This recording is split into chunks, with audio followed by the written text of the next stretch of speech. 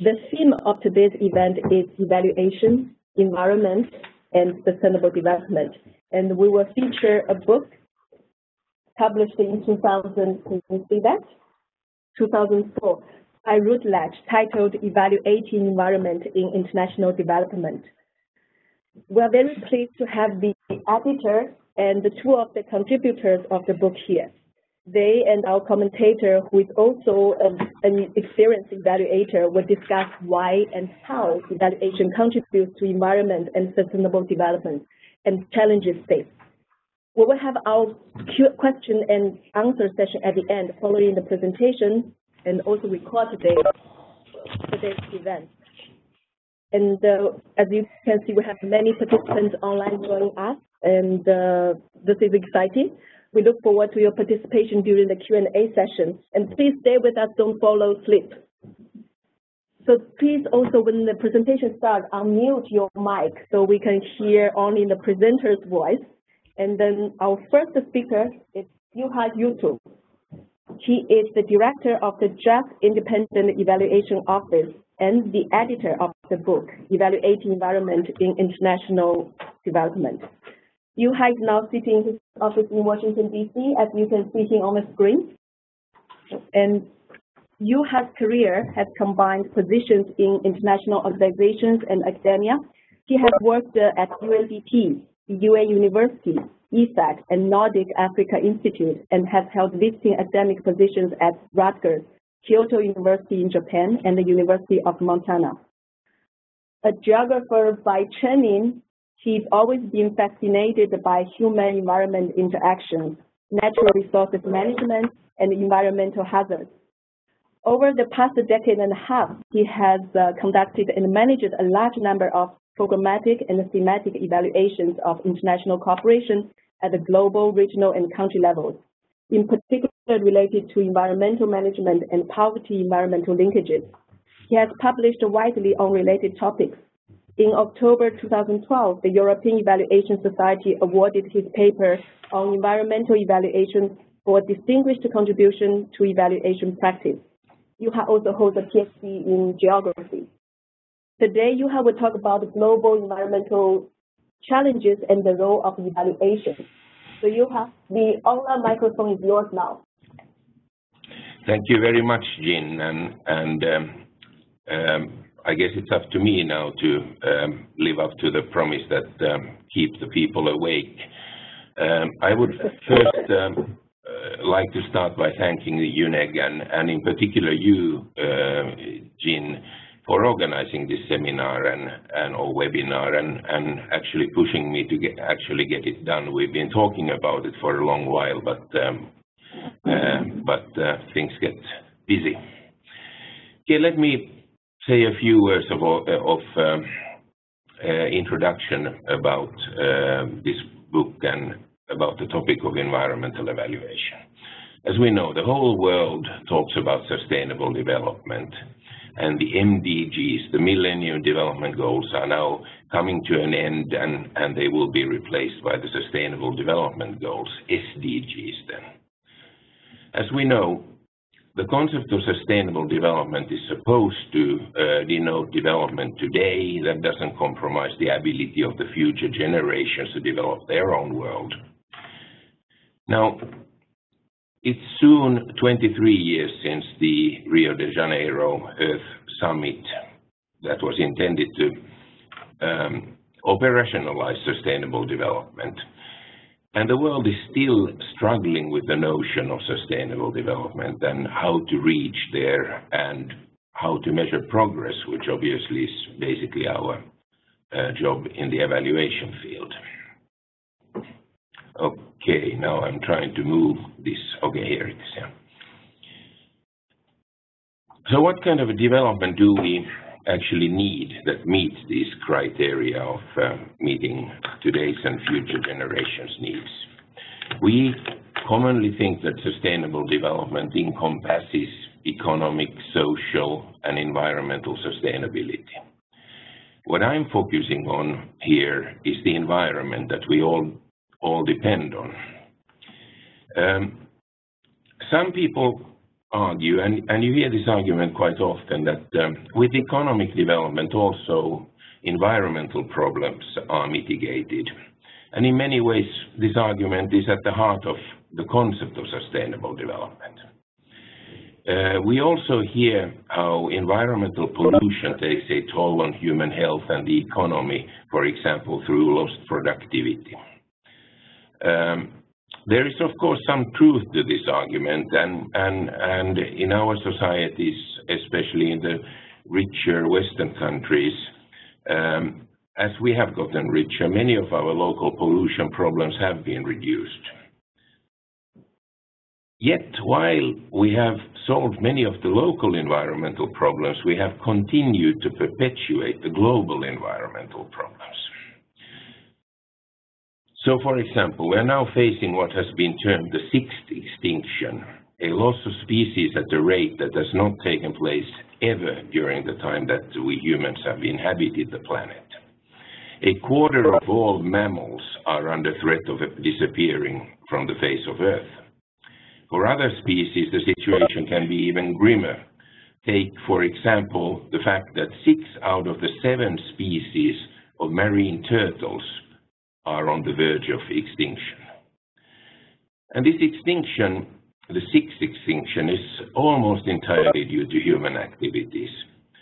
There's many reasons. Deforestation, caused by conversion of lands for agriculture, forestry monoculture, industrial sites and settlements, destroys habitats and modifies ecosystems that thus become hostile to a large number of species, large and small.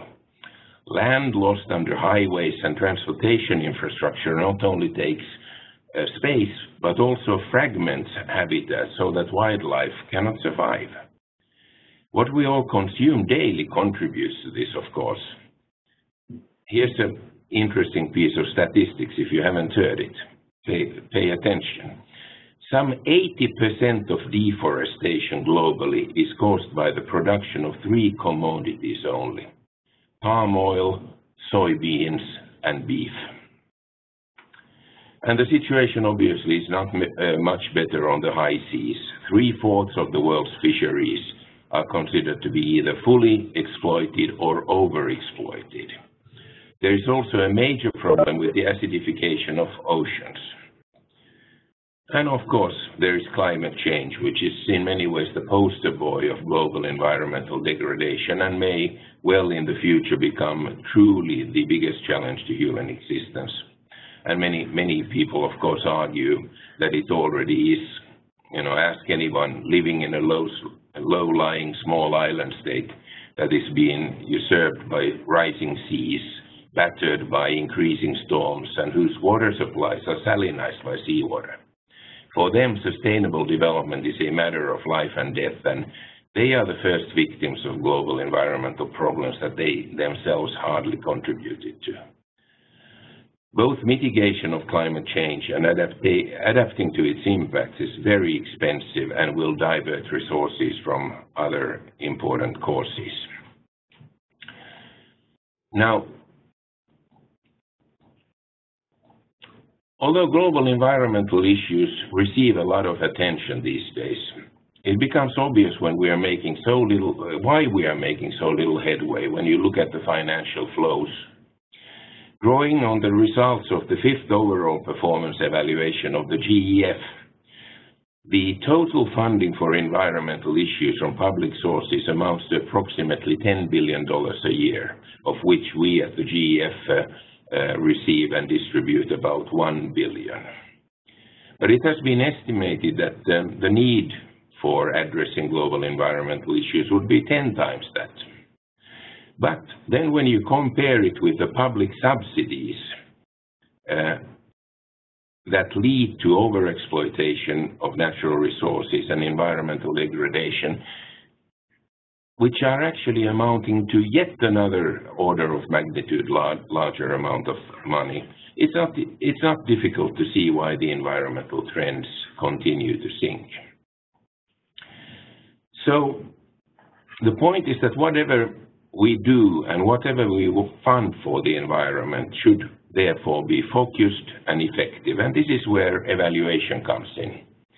Evaluation has in recent years become more and more powerful in determining not only that the projects and programs that we implement are doing what they set out to do and spending taxpayers' money efficiently, but more importantly, that we actually are making a difference in people's lives and in the global environment.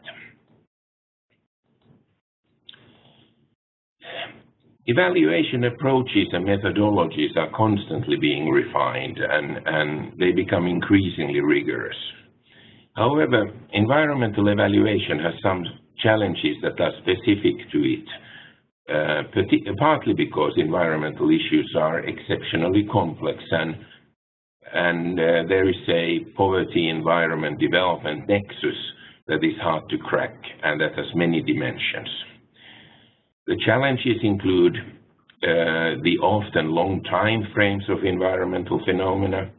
Interventions with environmental goals seldom have equally long time frames and can only be evaluated on their outcomes and potential of setting things on a path that will eventually lead to real environmental impacts if several other things beyond the interventions materialize and no unforeseen threats arise.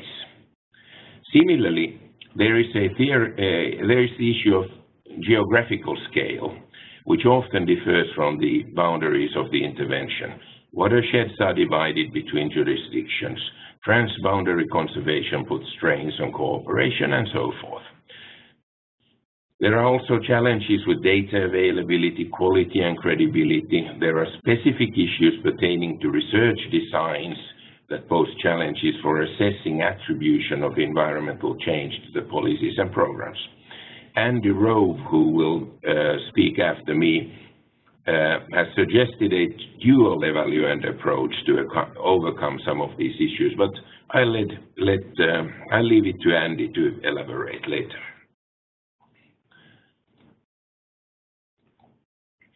There are also new risks and uncertainties. Climate change has thrown a curveball into the game and suddenly old models don't apply. Uncertainty, risk, tipping points rule. We need to think carefully about what this means to evaluation and how we build in these factors into our approaches and methodologies when we are evaluating at any level policies, programs, strategies, projects.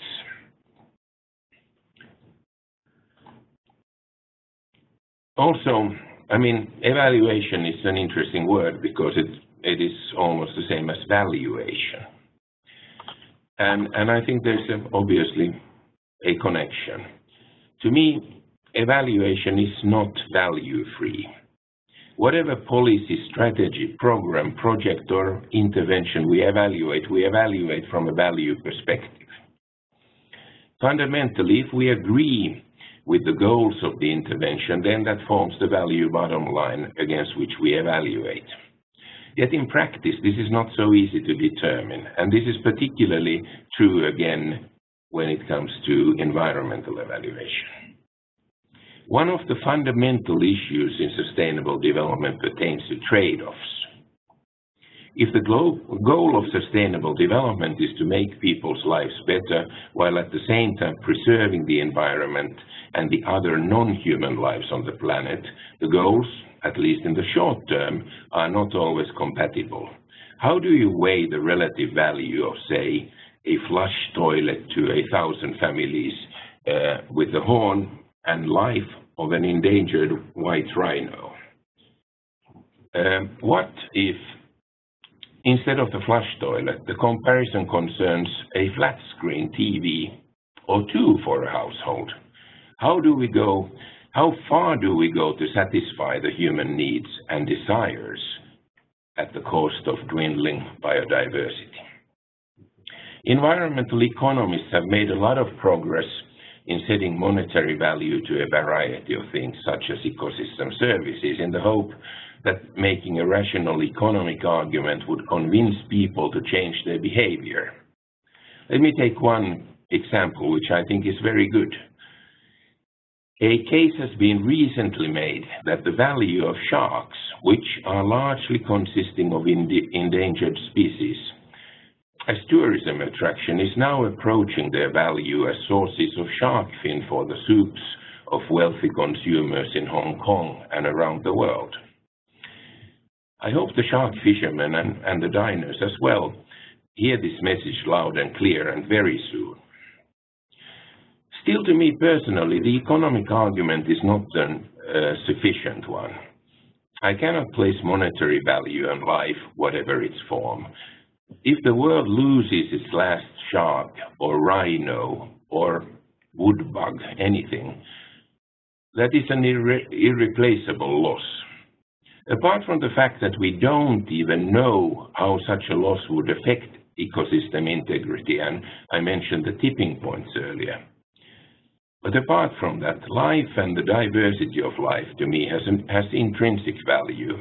But how does one build these perspectives into evaluation is challenging. However, I believe that evaluators have a responsibility to think about such questions. Now, to the book.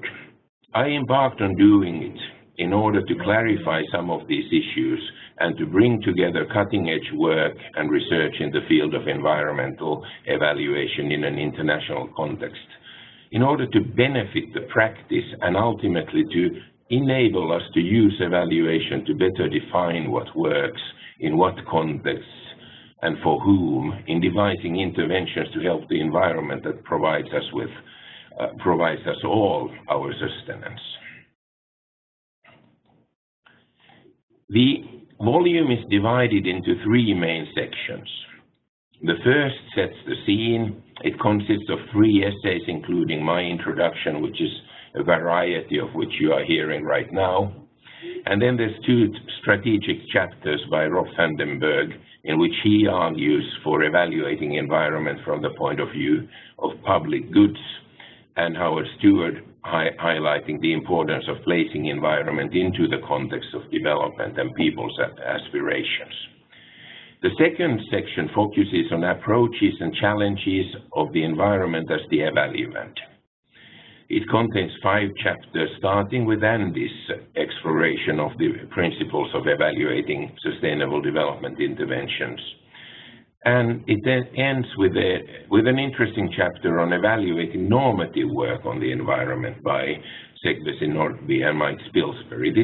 I mention it because much of our evaluation focuses so much on programs and projects that it's important to bear in mind that we have to develop approaches to evaluating normative work as well. Then the final section of the book highlights lessons from international cooperation through 8 distinct case studies, and Vijayale's work, which he will be talking about today, on evaluating climate change and disaster risk reduction, is an important contribution in this respect. The authors highlight different approaches to evaluation. What is common to many is variations of the so-called theory-based approach to evaluation. We use the theory of change or logic model, whatever word you want to use, to understand how interventions are designed and intend to achieve their often lofty goals. There are also examples of impact evaluation where rigorous quasi-experimental designs are used to tease out the effects and impact of a specific intervention. Some of the directions emerging from reflection on environmental evaluation pertain to the need for moving away from evaluating individual interventions to evaluating the environment and development outcomes and impact. We have to keep our eye on the big picture and whether we are actually making a difference or are we just tinkering at the margins. Given the complexities, the differing time and geographical scales, the data challenges, everything that I mentioned earlier, there is a clear need for putting together multidisciplinary teams and utilizing mixed methods for data collection and analysis. For instance, the joint evaluation by the GEF and UNDP independent evaluation offices of the effectiveness of protected areas and protected area systems in biodiversity conservation that is now in its final phase, has effectively combined a variety of methods, ranging from remote sensing to map forest cover change and global databases for tracking wildlife abundance change, to quasi-experimental methods, and further to interviews and field visits for verification. This brings me to maybe my final point about big data and technologies such as remote sensing and GIS, geographical information science, which I believe can truly help us to see patterns and to track impacts on the ground. They are, however, not a panacea, and more qualitative approaches are definitely needed to identify causalities, to understand why things happen, and to really grasp the specifics of each case. Now, on the context, 2015 is an important year for both the environment and for evaluation. Several large international events take place this year. In March, just a couple of months ago, there was the third UN World Conference on Disaster Risk Reduction in Sendai, Japan. In November, there will be the UN Climate Change Conference in Paris, which is expected to come up with a successor agreement to the Kyoto Protocol. In between, in September, the nations are supposed to agree on the Sustainable Development Goals. And these Sustainable Development Goals have been designed with a lot of emphasis on targets and measurable indicators. But what we evaluators have advocated for is to go beyond monitoring and indicators and build in evaluation into the SDG processes so that we may better understand what is happening and why. What are the causalities that foster or the barriers that hamper the achievement of the goals? Indicators are fine and they are definitely needed, but they don't tell the whole story. Evaluation helps us to go beyond them and to understand causalities. Now, evaluation is gaining traction on the international scene, I would say.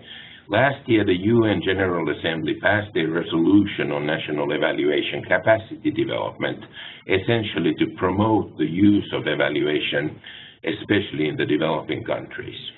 And this year, 2015, in case you have missed it, has also been declared the International Year of Evaluation.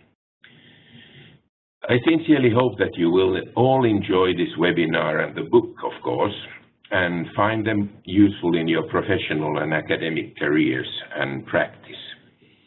I would very much like to thank all of the contributors who have been and continue to be such inspirations to me personally. I look forward to the discussion that follows. Thank you very much. Thank you, Juha. And I'm sure we're going to have quite many questions, and we'll take all of them at the end. And for online audience, if you have any questions, you can type them in the chat section, or let us know you want to raise the question yourself. Our next speaker is Andy Rowe. And Andy, can we see him now on the screen? Andy, where are you? Yes.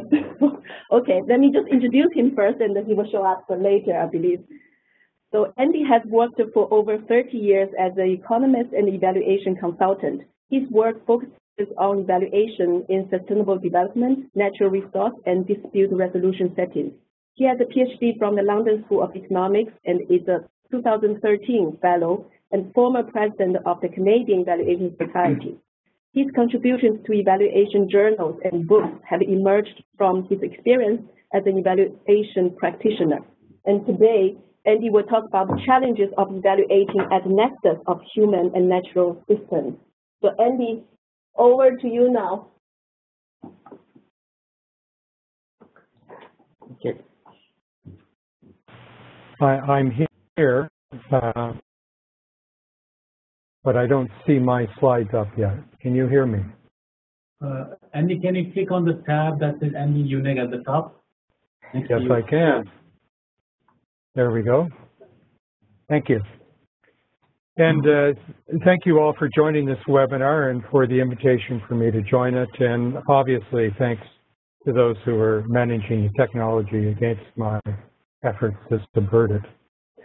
I'm going to elaborate on some of the key themes in the chapter that I contributed to the book. And the chapter is titled Evaluation at the Nexus. We generally speak of the nexus as where the human and natural systems connect and inevitably affect each other. And the concept comes from a UNDP evaluation, I believe, in 2010.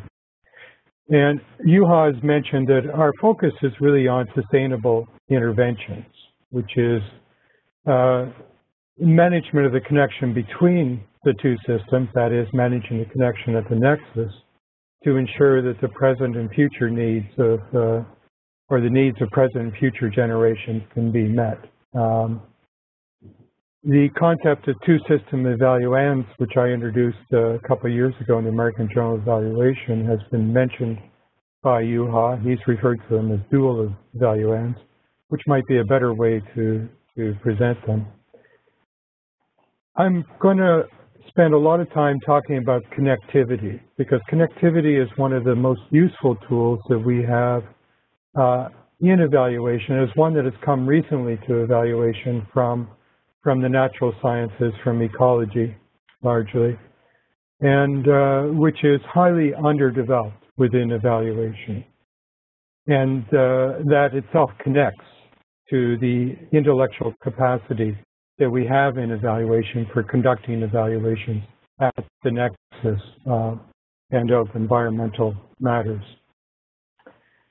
Now, nexus evaluands, and an evaluand is the subject of an evaluation, what we're actually evaluating, and it might be a program or a project or a policy, national strategy, and it might well, as Juha said, and as Mike Stolzberry said in his chapter, involve normative products. Many of the interventions that we evaluate or should be evaluating engage both human and natural systems.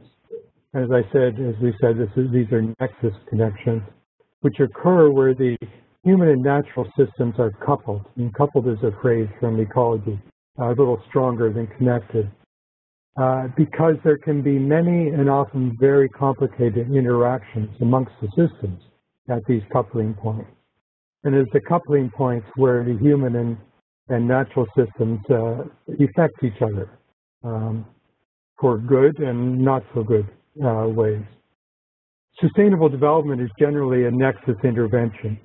And so evaluation of the SDGs will usually occur at the nexus.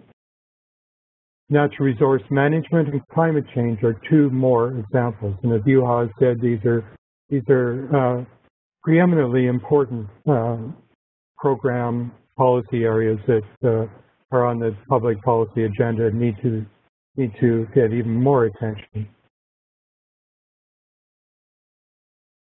The systems, as Juha said, the natural systems and human systems usually operate at different scales. And as he said, the spatial scale for the human system might be a nation, a province, or a state, or a resource management jurisdiction. For the natural system, the spatial scale might be an ecosystem or a biome. And the spatial scales of a human system rarely align with those of a natural system. Even the spatial scales of human system, that is, aspects of the human system that are responsible for managing the human system, hardly ever align with the spatial scales of the natural system that they are managing. Likewise, temporal scales differ. Humans are generally less patient than natural systems, and importantly, evaluation occurs within the human scale, and that is often before changes in the natural system have begun to assert themselves. And that is part of the reason that the coupling of the human and natural system is often missed in evaluation and in programs, because the temporal scales are so different and the spatial scales are so different that if you're evaluating from the human system, you just don't notice the change or the connection to the natural system. Nexus settings present some challenges for evaluation. We can think of some of our methods as designed to quiet some of the moving parts, some of the parts that are moving in the intervention, so that we can focus on those that we are most interested in. Basically, the moving parts create a lot of noise that we want to control, so that we can look at the outcomes or the results that we're interested in. I'll give you a brief example. If one of our dogs has a sore paw that is moving about, then we need her to be still so that we can examine the injured paw. But what if our dog is in a field of bunnies that are hopping around? Well, that makes it very hard to quiet the dog. And first we have to quiet the bunnies before we can quiet the dog so that we can look at the paw. So this quieting of activities and the noise that is around and other effects is really essential. And a lot of evaluation methods focus on how we can we bring quiet to the context. In evaluation, we might be interested in a local marine management intervention, which is intended to improve food security. But the communities also harvest from the land and the forest. Other forces might be influencing their management of marine and other resources, for example, fisheries policy or enforcement. Poachers might become active, or there might be some compelling reason for the community to hold a ceremonial harvest that is not compliant with the management intent. All of these forces are like a wiggling dog, and we need to hold them quiet while we look at the connection between food security and the intervention. Evaluation of the nexus simply has more and very different moving parts and needs to address interventions and changes at multiple scales compared to a single system evaluation. And where the two systems are coupled, movement in one system affects the other and often feeds back into the first system. And this is what underlies what we often claim to be the more complex setting for evaluation at nexus or environmental setting. Most evaluation approaches and methods are designed for a single system setting. The implication of nexus evaluants is that we need to adapt or develop new methods for evaluation and also adjust our expectations and the expectations of users of the evaluation to accept the limitations of evaluation at the nexus. I want to flag the use of contribution analysis rather than attribution as an illustration. I described contribution briefly on the slide. And the Jeff Evaluation Office employs contribution office. And we often see it in policy evaluation settings, for example, under the Canadian National Evaluation Policy.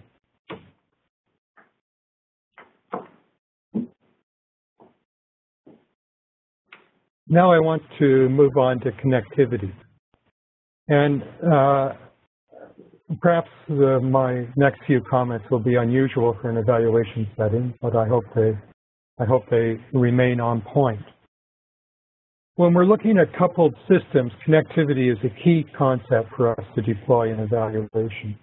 And I'm going to spend some time illustrating how using connectivity can connect seemingly unconnected activities and settings and take us to important observations, because connectivity takes us on a pathway that is open to both systems, human and natural systems, and provides a lens we can use to see where they couple and what happens there. Connections can be broken, created, or established. And we can see this in the photo on the slide. The bridge suggests a road, which means that we have established a connection across the river for our own use, and that traverses the river and addresses the priorities in the human system. We need to be able to drive across the river, or ride horses across the river. The stream is the road or passage for aquatic life. The stream is there flowing under the bridge, such as fish that might have moved up the river to spawn in earlier times. But as you can see, the aquatic roadway is blocked, and all natural systems functions that rely on passage up and down the stream are disconnected and can no longer occur. An evaluator looking at this and who's attempting to understand connectivity between human and natural system at the site should be able to see the priorities that are in place in the site and how one system is impaired by the actions of the other. For example, stream blocking debris occurs most often where there is an opportunity for humans to discard or where there's a snag such as narrowing of the stream, both of which occur here in this photograph. This is a microscopic nexus. If we are evaluating transport, human transport, we should not overlook the connectivity of transport infrastructure to the natural system and how it is impaired, how it can impair the natural system. But now I want to take you to a surprising place. I want to talk about how cats connect to climate change, and actually cats contribute to climate change. I acknowledge that cats and climate change seem quite a reach, but not the norm for evaluation venues. But it is conveniently abstracted from our likely evaluation worlds that it aids in fostering the understanding of the concept of connectivity. And I want to use this to illustrate how seemingly disparate things can connect to bring about results or changes that matter, and how unlikely it would be to envision this from the outset. Consider something done at the outset, a survey asking people about climate change. How many of you might pick cats as a cause or contributor to climate change? Yet in some locations, for example, the west coast of North America, human and natural systems connect, rendering cats a non-trivial contributor to climate change, and that it's resulted in state policies and rules and specific site-specific interventions. As you can imagine, cat lovers are not the heroes of this story. I'm sure that you can imagine this to be a topic that could cause controversy in some settings. So here's the story about cats and climate change. The photos and captions are fairly self-explanatory, and I invite you to read them. We start with humans creating and patronizing domesticated cats. Observe that they, cats, especially feral cats, take an astonishing number of birds, estimated to be 40% of North American songbirds annually. And they also take wildlife, some of which we welcome and some we don't, for example, rats. But the birds especially have a parasite. Now I have trouble pronouncing the name of the parasite, but it's there on the screen. And having entered cats through the mouth, when cats ingest birds, the parasites grow in number and they leave by millions through the other end. Now, a feral cat tends to distribute these parasites across the landscape, sometimes in places that connect to waterways, street pavement, or near streams. For domesticated cats, litter is a form of public transport for these parasites. Litter is flushed down toilets or disposed in landfills or just discarded. And this is a vehicle that connects the parasites to water flows such as, again, storm drains and sewers, or runoff from landfills. These connect to waterways, many leading to the sea, and in the sea, it becomes a problem since filter feeders, things like crabs, mussels, sea urchins, ingest the parasites. And the biology or the physiology of filter feeders is that they concentrate these parasites. And this concentrating process is part of the reason we sometimes see bans on eating shellfish. But from the point of view of climate change, I'm sorry, my slides aren't advancing. So this is the slide that you should have just seen. So the cats are used to kitty litter. The litter goes down through toilets and other waterways. It gets ingested by these filter feeders and concentrated in these filter feeders. The nature of the food chain means that filter feeders will be consumed by something. And of interest to us is that sea otters love to eat filter feeders, and sea otters tend to cluster at these outflows where the parasites are entering the system and being consumed by the filter feeder. And while the parasite is not particularly harmful to filter feeders, it certainly is to sea otters. It attacks their brains, and their fondness for filter feeders ends up killing them. Connectivity doesn't end here. We don't want to make a big thing about sea otters, but the harmful travel of the parasites does not stop, since they stops because they do not pass on from sea otters. They expire with the death of the new host. But sea otters are the gardeners of seagrass beds and underwater grass meadows. They eat the main predators on seagrasses, such as sea urchins. Another stressor of seagrasses arrives at this nexus because of a different connectivity to the human system. Algae that grow on seagrass, because the same water systems that carry the parasites also carry nitrogen discharge from our use of fertilizer. Nitrogen promotes growth of algae, which is very harmful to seagrass habitat.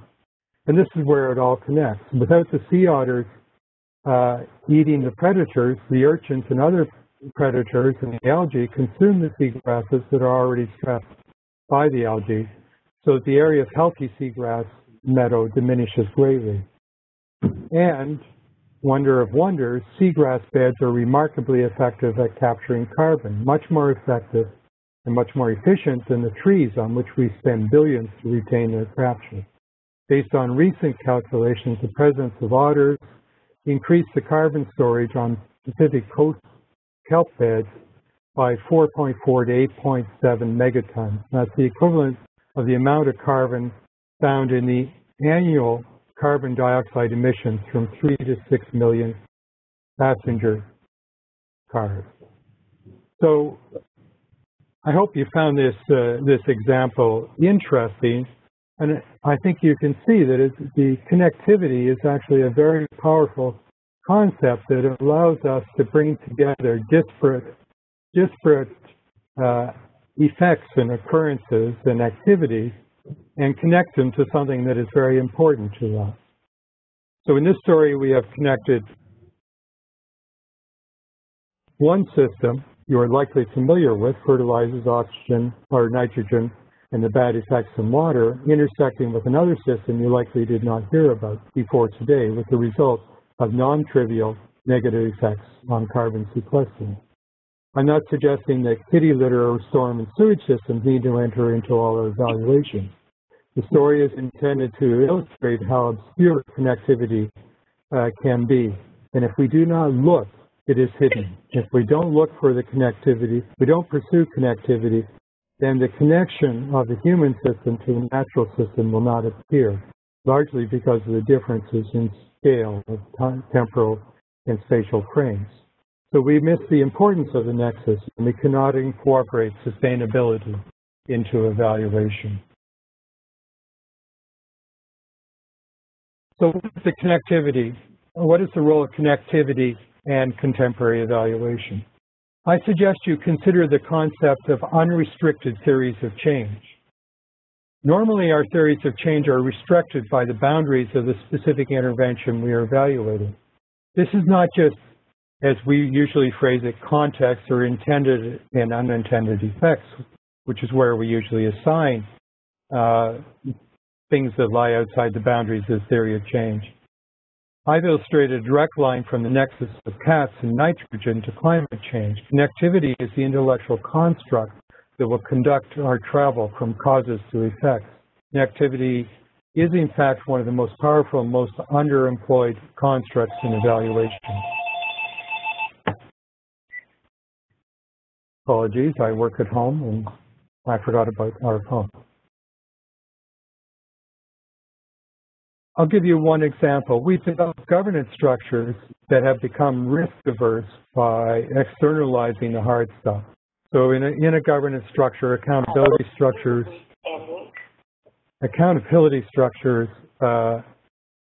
connect to our performance indicators, our performance management structures. And if as a manager you want to do well, you want to minimize or constrain your risk by having achievable performance management structures. So the boundaries of government structures are set. But these boundaries, what they do is they end up partitioning our interventions, and they partition our interventions in ways that mean that our governance structures often don't connect to the public interest, and therefore an intervention in the human system is often not seen as connecting to the natural system. In other words, by partitioning our interventions into cost units or accountability units, we don't reach to the public interest. We don't reach to the nexus intervention. And connectivity is a concept that helps us reconstruct partitioned interventions to each other into the public interest. It also enables us to view evaluation settings as nexus settings when previously they were viewed as single human system settings unconnected to the natural system. And this is critical because, as Juha pointed out, the public sector invests much more against rather than in favor of sustainability. Evaluation is part of governance. I suggest that we lose a part of our evaluation function by acquiescing in this partitioning in the silos, in accepting the silos as a frame for the intervention that we're going to evaluate. And connectivity is the vehicle that we can use to reconnect to the public and larger interests. Finally, I want to consider our capacity for nexus intervention. Our evaluation infrastructure and evaluation for nexus settings is not nearly good enough. We do have capacities such as the important nodes at JEF and UNEG, evaluation offices, or where it's required by law or policy. The climate effort is another notable contribution. And the national evaluation policy in Canada has actually had the effect of requiring that departments such as the Department of Environment, Department of Fisheries and Oceans, or remains development agencies in Canada have evaluation capacity.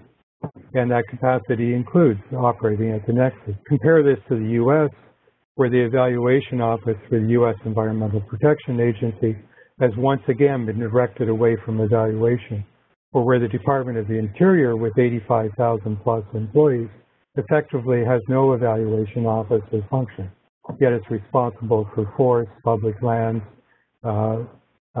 fish and wildlife. And then compare this to education or health, where we see very large evaluation capacity, both within and outside government and the multilateral development agencies. We could discuss this more, but for evaluation at the nexus, there are very few contributions to theory. There are few, if any, academic positions or programs. There are few practitioners with experience at the nexus, and most of the nexus evaluation work, or much of it, is done by science folk with little or no knowledge of evaluation. And leading international organizations value natural sciences over social sciences and evaluation. This is why the book is so important, because it is one of the few contributions we have to the intellectual infrastructure of conducting evaluation at the nexus. I want to conclude with a few comments. Our work at the nexus offers great promise for evaluation. By bringing and highlighting connectivity, we can stimulate and stretch existing evaluation approaches and methods to suit more complex and multi-system settings. We can demonstrate the need for and benefits of incorporating concepts from other sciences into evaluation, and expose the need to adapt standards and expectations for evaluation. But it requires much more work, such as on methods and approaches, as well as when conducting evaluations of nexus settings. We need to improve our intellectual foundation to be able to evaluate the SDGs, climate change, and other nexus settings. If we do not do this, then one or the other system is likely to be ignored, either the human and natural system, and to be poorly attended to in these evaluations. And evaluation will be not meeting its professional responsibilities. So I want to commend Juha and UNDP for organizing this book, and thank you for inviting me to join in this webinar. Thank you. Thank you, Andy. And actually, both Andy and Juha's presentation were also posted them online, so you can check that. You can find that on the UNEG website. And we still have two more speakers, so please stay with us. Don't fall asleep. Our next speaker is Vijayalakshmi I'm sorry, Vadivelu. Vijaya is the evaluation advisor at the Independent Evaluation Office of the United Nations Development Programme, UNDP. She has managed and carried out a number of evaluations of development and crisis-related programs at the global and country levels. Prior to joining UNDP, she carried out applied research on governance issues and gender equality in development at the Institute for Social and Economic Change, Bangalore, India. Vijaya holds a PhD in sociology. And today she will talk about the evaluation findings and lessons learned for climate change adaptation and disaster risk reduction. So Vijaya, please. Thank you, Jim. I wish to thank UNEG for organizing this and the opportunity to share the lessons from UNDP evaluation. I can't agree more with what Andy just mentioned about the book, the important contribution it has done to the scholarship in environment as well as evaluation. I would really urge everyone to take a look at the book. There are very interesting chapters drawing from different evaluations.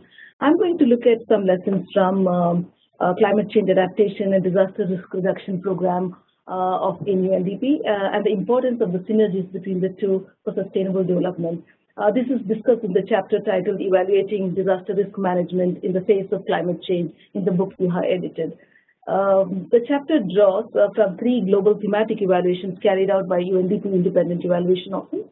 And before going into the lessons, I would like to share my thoughts on where we are on disaster risk reduction and climate change adaptation in the SDG discussions and the proposed SDG goals.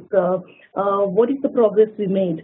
Looking at them, one of the thoughts which occurred to me was that since the Rio summit, we've been constantly talking about the same issues and constantly looking at the progress we made. The issues seem to be actually getting graver in terms of intensity, but the progress seems to be not that much. To start on a more positive note, in the past decade, at least one of the positive changes is the acknowledgement of the role of climate change in natural disasters and the importance of reducing interrelated vulnerabilities. In 2007, the Bali Action Plan negotiations have highlighted vulnerability and disaster risk reduction as key elements of climate change adaptation. Although uncertainty remains, uncertainty over exact magnitudes of changes in temperature and precipitation remains an issue, it's increasingly evident that variability is more likely to increase the frequency of extreme weather events, both slow and rapid onset disasters. There is an acknowledgement that disaster events are likely to become more frequent or more intense due to climate change, and the poor people, like you have mentioned earlier in this presentation, who are least resilient will be more affected.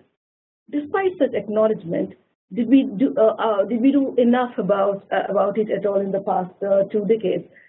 According to the recent 2015 Global Risk Assessment by UN International Strategy for Disaster Reduction, we continue to be, the situation continues to be alarming.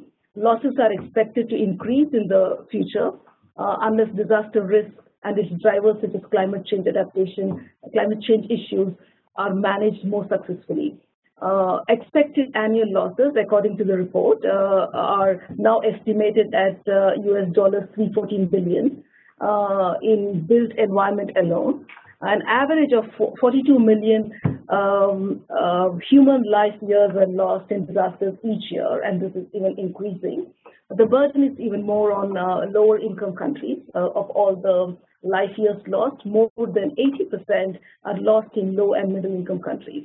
The negative effect on agricultural productivity, water, and other natural resources will have disproportionate impact on the livelihoods of poor in developing countries. In most cases, climate change will increase the risk of disaster loss. Despite such risk, with a few exceptions, the progress in addressing climate change and disaster risk in national development plans have been very modest. While most countries are signatories to the Kyoto Protocol and the UN Framework Convention on Climate Change, environment management, climate change adaptation, and disaster risk reduction are yet to be integrated in national development plans of countries, especially those especially most vulnerable to impacts of climate change. HUGO framework of action reportings constantly point to this limitation. Will things change with the adoption of SDGs? I think we are now at a very interesting juncture with tremendous opportunities to integrate the objectives of various frameworks on disaster risk reduction and climate change into sustainable development goals to be adopted in September this year. This year, two disaster risk reduction frameworks were adopted: post-2015 framework for disaster risk reduction and the Sendai framework for disaster risk reduction 2015-2030. We all know that HUGO framework for action 2005-2015 will soon coming to an end, and there will be a revised version of this. But I would like to very quickly point to some of the similarities, some of the synergies that is the post-2015 framework for disaster risk reduction adopted early this year has with the proposed SDG goals and targets. For example, SDG goal 11 on safe cities and goal 3 on health, particularly the third focus, very closely linked with the post-2015 framework on disaster risk reduction, which is a very positive thing.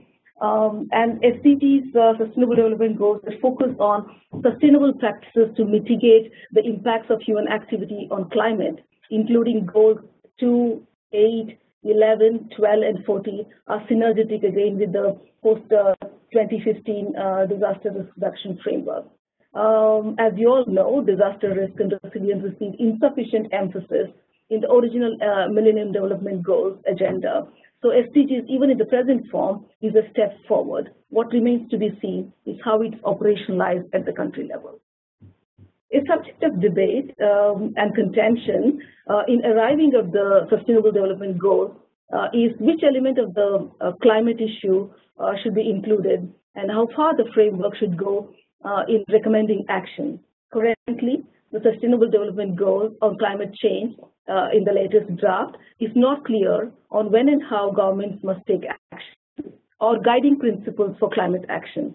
While an urgent need to promote low carbon development and cut emissions globally in a fair and equitable manner is widely recognized by a number of countries, there was no agreement on targets that limit global warming or targets to expand renewable energy and energy efficiency. The key point is that given how important climate change is for disaster risk reduction and development, the mainstreaming of climate change across the framework and embedding concrete actions to address the impact of climate change on poor and vulnerable communities should be non-negotiable. At this stage, it's not clear how this will be approached. I'll now share with you some lessons from the UNDP evaluations, which is discussed in the chapter in the book. One of the issues that came up repeatedly in 3 of the evaluations we carried out, that is the evaluation of UNDP support to environment management, evaluation of UNDP support to poverty environment nexus, and evaluation of the UNDP support to disaster risk reduction, is that support to climate change adaptation and disaster risk reduction and environment are always in silos and as standalone areas of work and not adequately integrated into development and poverty reduction initiatives. Although development organizations such as UNDP supported poverty reduction, environment, disaster risk reduction, climate change adaptation, which has comparable goals, but these are done simultaneously. There were always separate streams of support. While there is a recognition that climate change adaptation and disaster risk reduction are development issues and were critical in achieving Millennium Development Goals, synergies were not adequately explored. Agencies such as UNDP, which works in different areas, of different critical areas, are in a better position to demonstrate through its programs the critical urgency of integrating these issues in development planning. But this opportunity is not always maximized. While links are made between disaster risk reduction, poverty, and sustainable environment and climate change adaptation, there is no operational framework for integrating cross-cutting issues into program areas. both in terms of planning as well as in implementation. The evaluation points that development organizations need a coherent program approach to addressing complex policy, programming, and partnership issues that would necessitate integrated programming. A great deal of the information, analytical tools, risk maps, and organizational capacity developed through disaster risk reduction programs, which have direct relevance in adapting to climate change, are not fully maximized. In the adaptation and disaster risk reduction areas, independent of each other, the programs, however, contributed to outcomes in reducing risk and vulnerability. Furthermore, funding and programming arrangements have contributed to subtle and guarded boundaries between climate change and disaster risk reduction programming. I'll come in a minute to the climate change financing issues. But the countries included in the evaluation have different levels of vulnerability to climate change. For example, for Colombia, India, Mexico, climate change is one of the many challenges. For Tanzania, climate change significantly impacts agriculture and livelihood, while for Maldives, it threatens the very future of the country. In all countries, the anticipated impact of climate change will likely to be superimposed over the existing climate-related disasters. This superimposition is particularly true for countries with a large population living in arid regions or in coastal areas. While adaptation projects are designed to decrease vulnerability to climate change impacts, what is needed is integrating them into development planning. We have some good examples to draw from. For example, in Maldives, Bangladesh, the disaster risk reduction adaptation linkages are well established by the government through its development plan. But such examples are an exception. Although most governments acknowledge the need for synergies between the two areas, both at the conceptual level as well as in program implementation, concrete efforts towards this end are in early stages. Strategies and programs to address climate change risks and natural disasters have links to many sectors and therefore needs cross-sector approaches in addressing interrelated risks. Considering that environment, climate change adaptation, and risk reduction activities tend to be spread across different government agencies, it often showed the pace, it did not show the pace needed in integrated programming. Reducing and managing climate risk is an issue of decision-making in development planning and public investment. It's a governance issue and not an environment or climate change issue. The resources required to reduce and manage climate-related risks are fundamentally mainstream development resources. Climate change adaptation and disaster risk reduction are not effective when implemented as add-on projects in either the development or civil defense sectors, and when it's diverse from mainstream development. Evidence shows that private, public, and civil society organizations do not become sustainable if they're created solely to implement a project, and that standalone projects do not contribute to sustainable development. A related issue in climate change adaptation and development program divide is the climate financing. Increase in financing for climate issues, particularly adaptation, is perceived as eating into development funding. Some of the resistance to adaptation programs is partially due to this. In the case of disaster risk reduction, there is limited financing for integrating disaster risk reduction in development planning when compared to financing for standalone disaster risk reduction initiatives. The evaluation points that rather than creating new adaptation institutions that may increase the disconnect between risk reduction and management on the one hand and development planning and public investment on the other, it's important to integrate climate-related risk management and reduction into existing development institutions and processes and planning. We need to constantly keep revisiting the question of how can we ensure sustainable development beyond reaching development targets while both accounting for current and future risks. There are some operational challenges as well. In most countries, the evaluations point that environment, climate change adaptation, disaster risk reduction activities tend to be spread across different government agencies. In addition, national frameworks for implementing the UNFCCC and Hugo Framework for Action are separate with different ministries responsible for each activity. Coordination has been limited in most countries despite intersectoral task forces. Though governments acknowledge the need for synergies between the two areas, both at the conceptual level as well as program implementation, concrete efforts to this end are rare. There are a few programs that provide useful lessons in integrated programming in UNDP. In terms of organizational restructuring, UNDP is moving more towards an integrated approach to sustainable development. I'll be happy to share these examples during the discussion. In conclusion, I wish to mention that the Sustainable Development Goals cannot be achieved without managing disaster risk reduction and drivers such as climate change adaptation, and we need to learn from the lessons of the past 2 decades.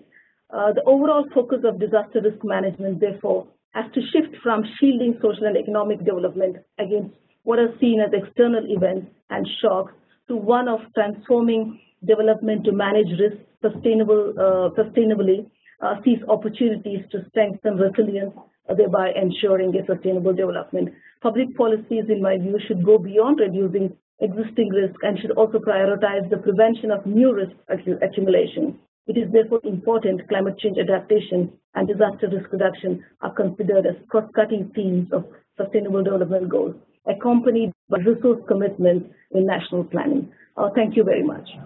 Thank you, Vijaya. So now we're going to give the floor to Arad Haq, and our commentator today. I hope I pronounced the name correctly. Arad is the Deputy Director of the Independent Evaluation Office at UNDP. Prior to this, Arad served at the UN Secretariat for nearly 10 years as Chief at the Inspection and Evaluation Division of the UN Office of Internal Oversight, supervising a large range of thematic and program evaluations considered by the Secretary General, the General Assembly, and the specialized oversight bodies. Previously, he was also an independent monitoring and evaluation advisor to various UN agencies and the World Bank.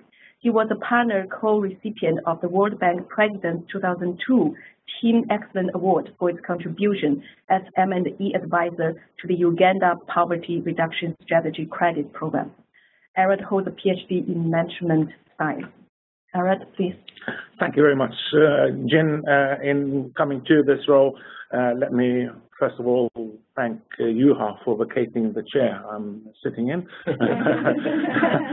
Allow me also to give credit in passing to fellow UNDP contributors to the book, Roberto Rowe and Alan Fox, who wrote chapters respectively on the experience of DG IAR and on aquifer systems, transboundary aquifer systems.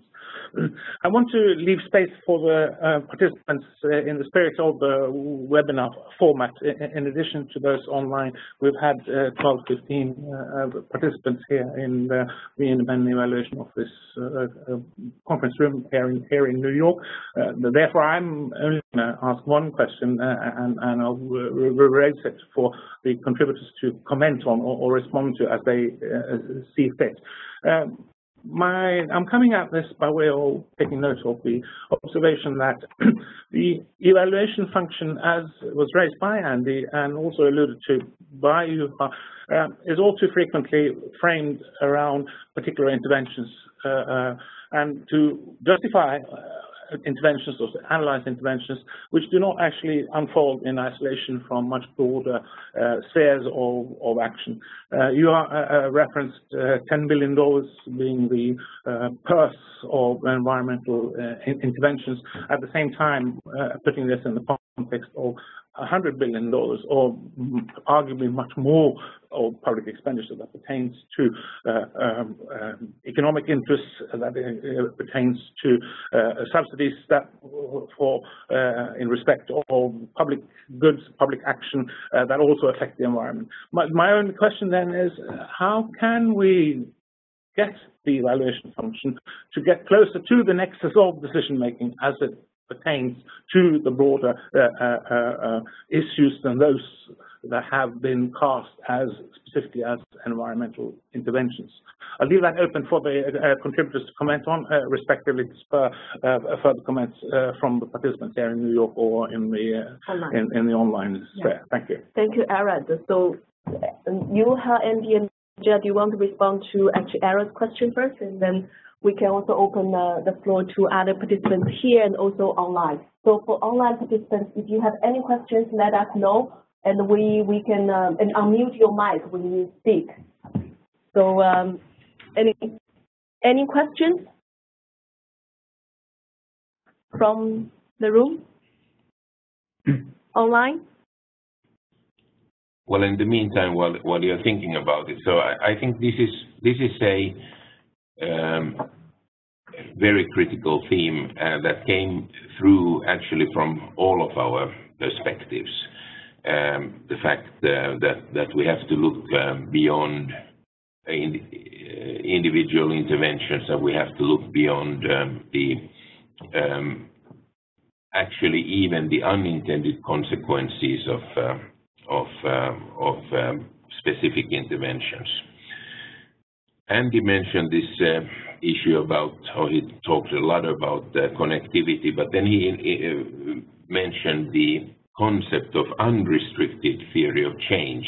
And I think that is very important, because otherwise, if we are only focusing on the theory of change that pertains to a particular intervention, we are narrowing our vision too much to see the big picture.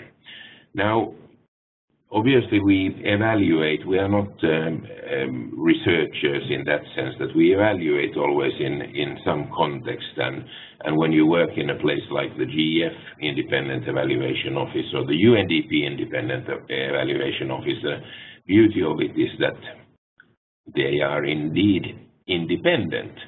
And we are in a position where we can actually define the scope of our evaluations quite broadly and in the way that we see best fit. Many evaluators are not in such a good position, and I've discussed about this issue with people I know who say that, yeah, but the client, if you're a consultant, for example, you don't have to be a consultant. Everybody has a client. The client doesn't want to hear about this bigger picture. The client just wants to know whether their own intervention has done what it was supposed to do. I think I don't have a firm answer on it, but I think that that as evaluators we have a responsibility to also to educate, if you wish. I don't want to sound arrogant, but to bring these issues to the attention of the client, whoever that may be. And also, there's a case to be made for, strengthening the independence of evaluation offices.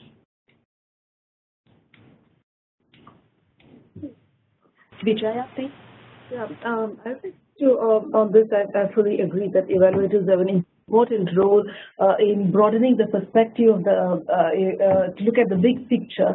But I would, in terms of the financing, I think the donor, those who hold the purse should lead this change.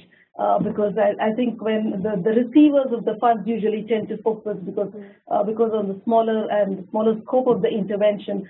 But since Juha is from the Global Environment Facility, they need to lead in terms of encouraging evaluations to look at a broader picture, starting from the Global Environment Facility evaluations themselves, always focusing on not project-focused evaluations, but a bigger one. And I fully agree that organizations such as UNDP should increasingly do that.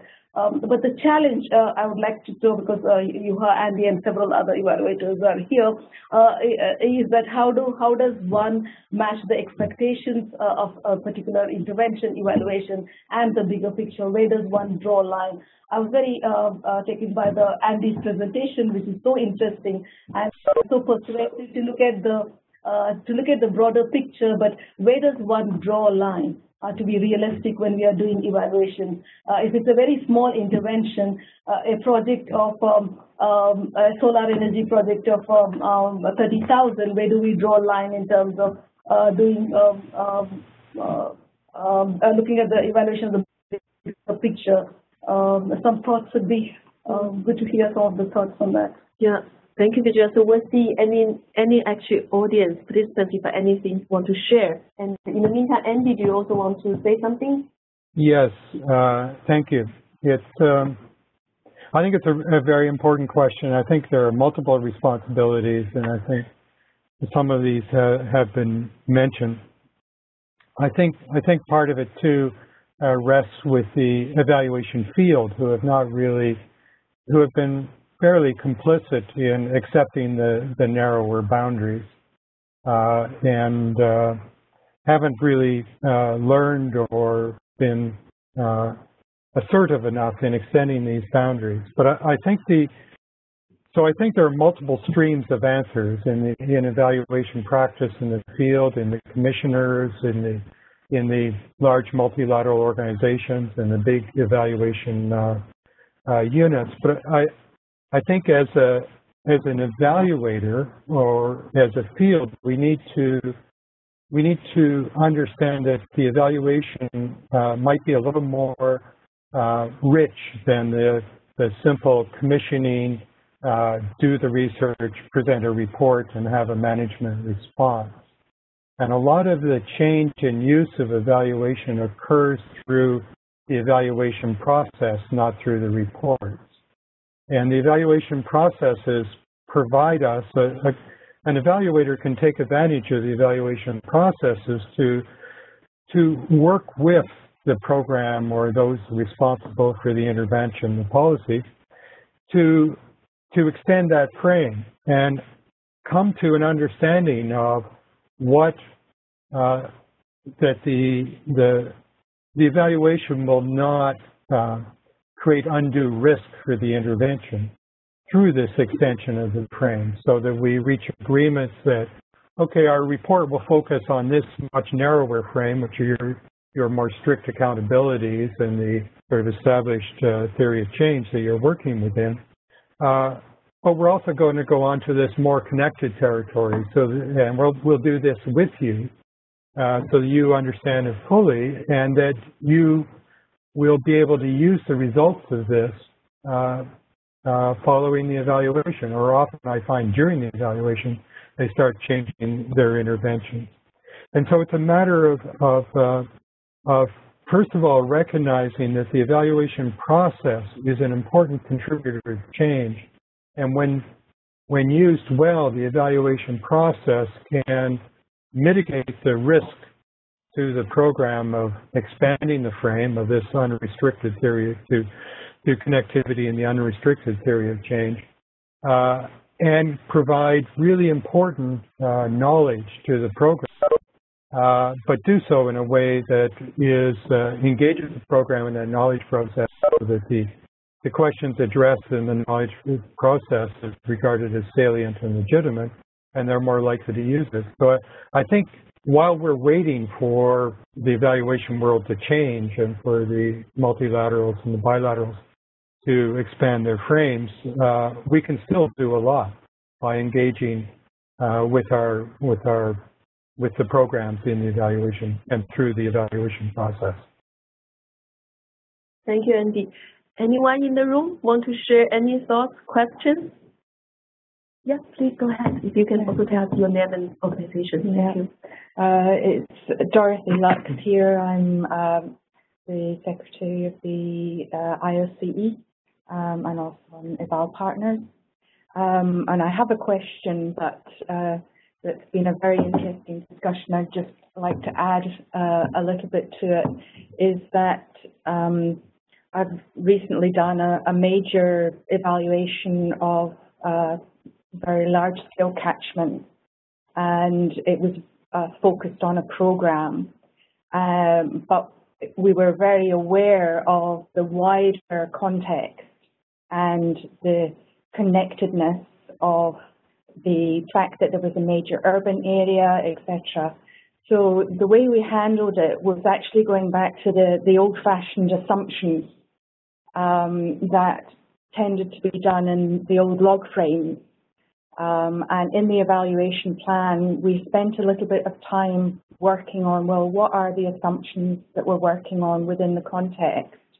And then we were able to test the assumptions a little bit So that opened the door for discussion not only on the program, but on the basis on which the program was being designed as an input to the next 5 years of programming. That's just very practical. Yes, thank you. Yeah. The question I had was really for Juha in terms of the discussion about the SDGs and the fact that there is more of a focus on review rather than evaluation. And you indicated a little bit of hope there that there was going to be a shift towards evaluation, but a lot of the discussions going on at the moment are much more on review against the monitoring targets, not against the learning, evaluation, the feedback loops, the link back into decision making. So in terms of environmental evaluation, this is really critical to combat some of those aspects that you were talking about. What more can be done to strengthen evaluation in the whole SDG process? Thank you, Dorothy. Juha, do you want to answer the question? I wish I could. Let me just first comment on your first part of it, your watershed or catchment area evaluation. I think that is one of the best ways of going about these things, and I would understand that the unrestricted theory of change kind of thing refers actually to similar issues. And in the GEF evaluation office, we've developed an approach a few years ago, which we call ROTI, which is basically a review from outcomes to impact. Vijaya is very keen on ROTI, actually. But, the real ROTI. The real ROTI. But so there the whole idea has been indeed that when you evaluate an intervention, you can only evaluate it until the outcomes. But then you construct the theory of change, what will have to happen beyond the outcomes for the impacts to materialize, and then you actually really look into the assumptions and the risks and what has to happen. So it's a similar approach as what you had taken in your catchment, I think. On the SDGs, yeah, it's very difficult in some ways, and I was part of some of the earlier discussions when I was still with UNDP and UNEG with the UN Secretariat about how to bring in evaluation into the SDGs. And some of my colleagues know much more about it than I do. There is a lot of sympathy for the idea, even from the point of view of the Secretariat and the Secretary General's crew, so to say. But then, like one of the high officials said, that the evaluation smacks too much of accountability, and that obviously is one area where there is resistance. Nobody wants to be actually accountable for achieving any goals that are set from the outside.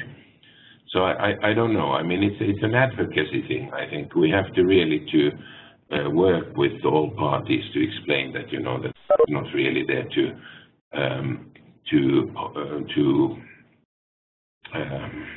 I'm about to say hold you accountable, but to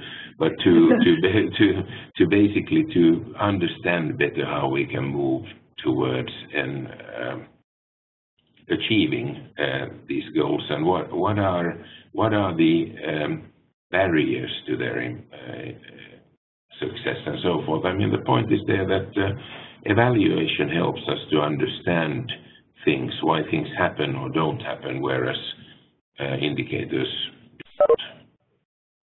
very unsatisfactory answer. I'm sorry, no answers. Thank you, Juha. And actually, we also have Injong Naidu, the director of the UNDP Independent Evaluation Office here. I'm sure he has a lot of insights to share. Not so much an insight, just congratulations, Juha, for one, the publication of the book, and we're beginning to see it take a life of its own now, and also for the excellent presentation, also Andy and Vijaya, and Avil for the pertinent questions. Mine is not so much a comment, but an observation and reflection that we need to take into account.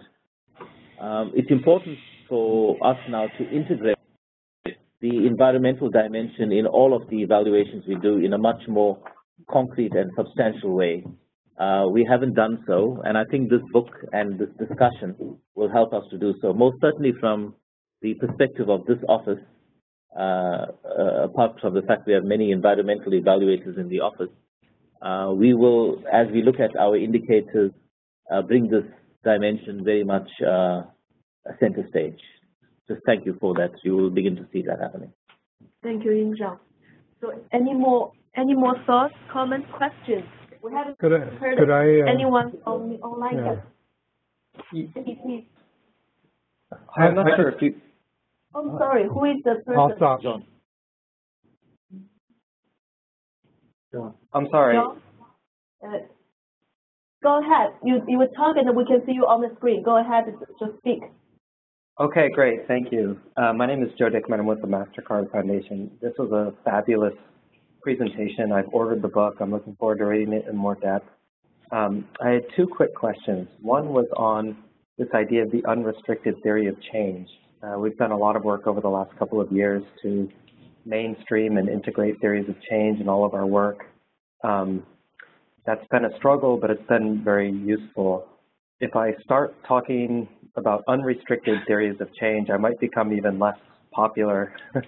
So I wanted some idea of what that looks like concretely, and what is added to the more traditional theories of change format, and how we might integrate that in a practical way around interventions that are somewhat bounded, as well as evaluation assignments as we've discussed. And then my second point or question builds on the latest comment related to how can we see environmental standards or elements mainstreamed into other evaluations of other sectoral areas in a more consistent way. And I'm thinking of the way that gender is now often a requirement of something that's looked at. I'm thinking of the OECD DAC criteria and other evaluation standards and criteria that are out there. And I can see it cutting both ways, because in a way it's great that gender is also often there to be looked at, but often evaluators or commissioners don't have quite the depth of understanding of what the dimension entails in terms of looking at it in a structured and thoughtful way. And so it does sometimes become something that's a tick box, or is not looked at with as much depth or conceptual framing as one would have desired. So maybe that question is a little bit less clear, but how could one mainstream an environmental element in a way that has meaning and purpose in other sectors? Thank you, Joe. Andy, do you want to start? Sure. Yeah. I can address both, and I hope coherently and succinctly and usefully. I think, let me take the second one first, which is how we mainstream. I think there are a couple of dimensions to this.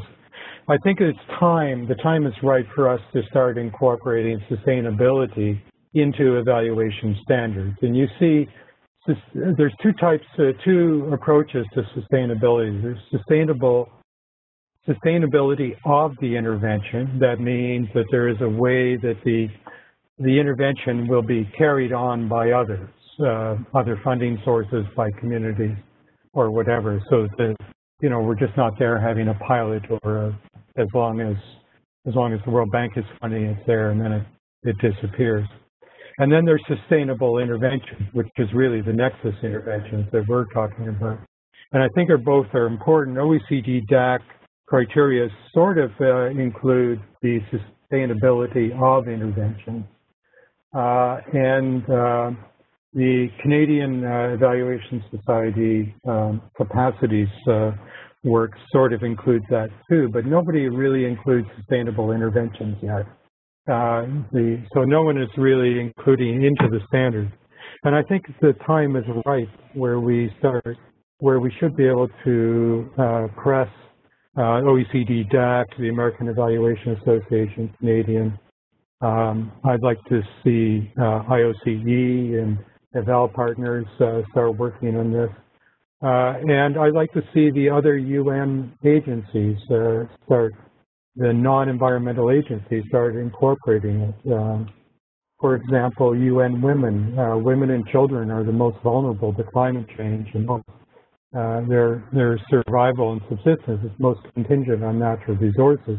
Yet UN Women is rather behind the times at incorporating nexus or natural systems into their work.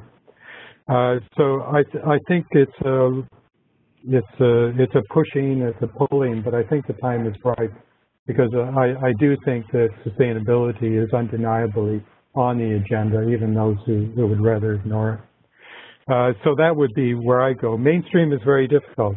Gender is supposed to be mainstream, but I don't really see gender mainstreamed in most of the multilateral international work I do.